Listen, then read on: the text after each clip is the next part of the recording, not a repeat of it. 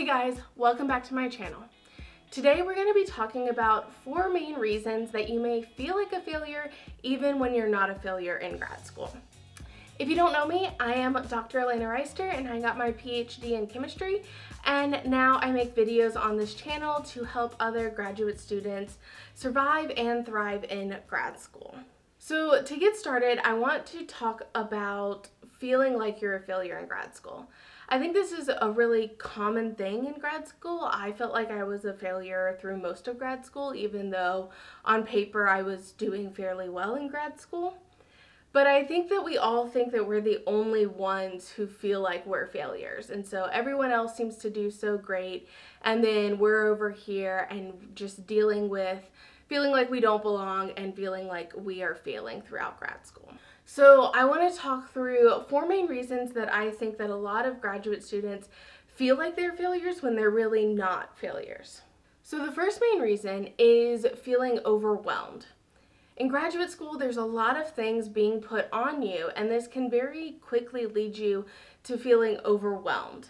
And when we feel overwhelmed, we tend to feel like we're failing because if we were really being successful, we wouldn't be overwhelmed. We'd just be able to handle all of these responsibilities placed on us and not have to worry about it.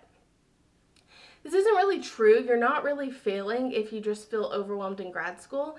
There's a transition period of suddenly having all these different responsibilities put on you and also having freedom in your time. And if you haven't developed certain skills in your time management and learning how to deal with a lot of different stressors at once, it can very quickly lead to being overwhelmed. In a free workshop I'm holding next week, I'm actually going to go through developing a whole system to balance out your life, to cut down on the overwhelm. So if you want more information on that, click the link below to register for that free workshop. But essentially, to combat being overwhelmed, you need to have a system in place that balances all of your responsibilities and that you are completing everything you need to complete within a reasonable time for you. Also, with overwhelm, you want to be able to give yourself a little bit of grace. Everyone is dealing with a lot whenever they're in graduate school, and that's not even including what you have going on outside of graduate school with potentially other jobs or families. And so you need to give yourself grace and recognize how much you're really doing and that you're not really failing at those things. You just feel overwhelmed, and that's causing you to mentally not be able to feel like you're being successful at any of those things. So the second big reason why we can feel like failures in grad school is our research. So especially if you haven't done research prior to graduate school, you may feel like you have no idea what you're doing in research. And this can often lead us to feeling like failures. And the fact is that we're not really failing because we don't know what we're doing in research. It's just the fact that we've never been taught what we're doing. And so even when you're in the lab and you're being taught how to run your specific experiments, you can still feel like you don't know how to troubleshoot, or you don't know what your next steps are, or you're not able to think about developing ideas and things like that. And these are all skills that you need to learn. It doesn't mean that you're a failure or you're not. It's just that you need to work on developing those skills first, and then it's going to feel a lot easier going through your research in graduate school. So again, in that 2-day workshop that I'm holding next week, I'm also going to be talking a lot about how to master your research. But the second reason why research can make you feel like a failure is when your research doesn't work out. And so this doesn't even have to be something that you messed up on in an experiment, even though we all mess up in our experiments and it's completely okay if you did. But sometimes it's just that the hypothesis you had isn't true, or you were hoping for certain results and you didn't get them. And so now you feel like a failure because the laws of nature didn't allow you to have those certain results. And I think this is something we all experience at sometimes when we have a really good idea and then we go in, we get the data, and the data is just like, nope, that wasn't a good idea.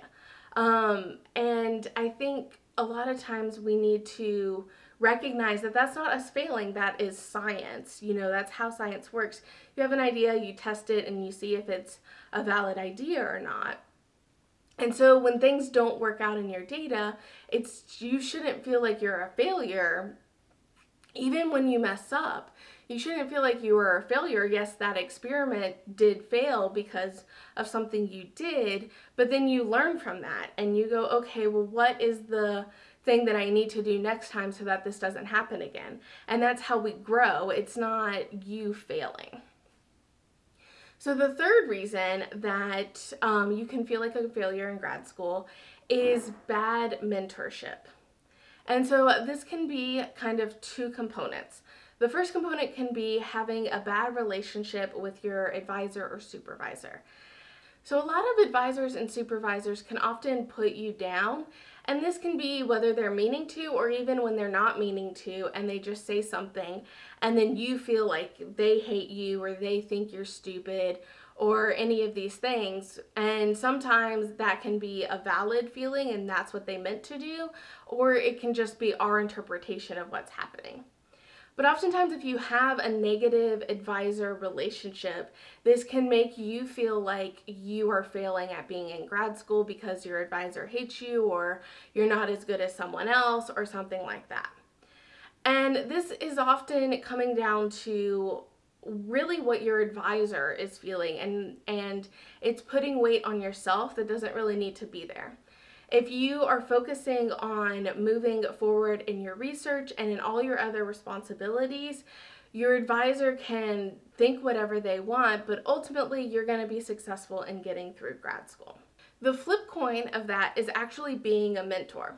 When you become a successful mentor to someone, you can actually start feeling like you're not a failure in grad school, like you actually know what you're doing, and that you've actually come so far from where you were when you began.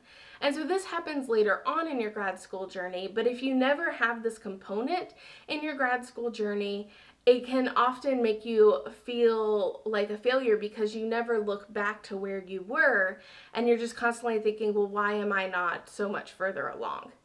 And so we're also, in my workshop next week, we're going to talk about how to become a mentor and how to be good at mentoring people and why it's so critical to your grad school experience to be a mentor. So the fourth major reason why you can feel like a failure is your dissertation or your thesis, depending on what you're doing.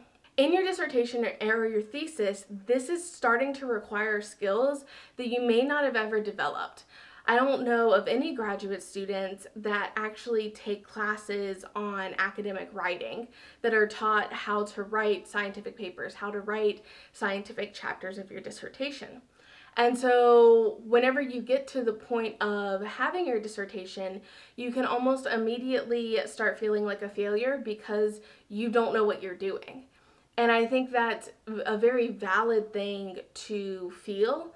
And it's not because you're a failure, it's because our education system fails to teach us these important things.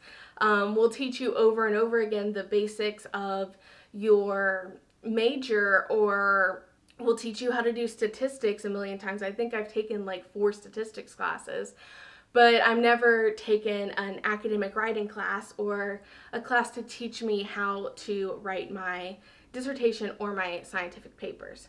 So when you get into this mode, you can start dealing with feeling like you're a failure, and then one step beyond that is actually not being able to do what you need to do because you're dealing with the feelings of feeling like a failure. So then it kind of becomes a circular system where you're not getting things done, and so you're failing to meet your deadlines because you don't know what you're doing and you're feeling like a failure in that. On this channel, and I'll link above, I have a whole playlist on dissertation and thesis writing. But again, in my workshop, I will also be going over how to plan and write your dissertation or thesis.